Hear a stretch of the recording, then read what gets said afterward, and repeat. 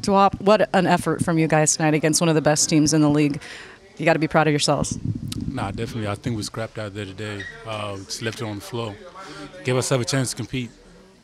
You were phenomenal. How did you feel about your performance tonight?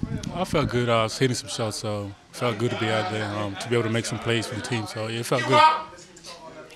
What were you guys saying to each other down the stretch? Because Minnesota would go up 10. You guys just you stayed in the game and you almost you fought till towards the end.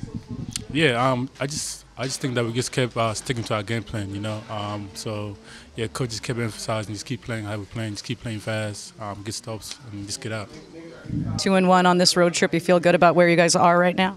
Yeah, we just want to keep working on ourselves, just keep building, just keep trying to get better. That's it.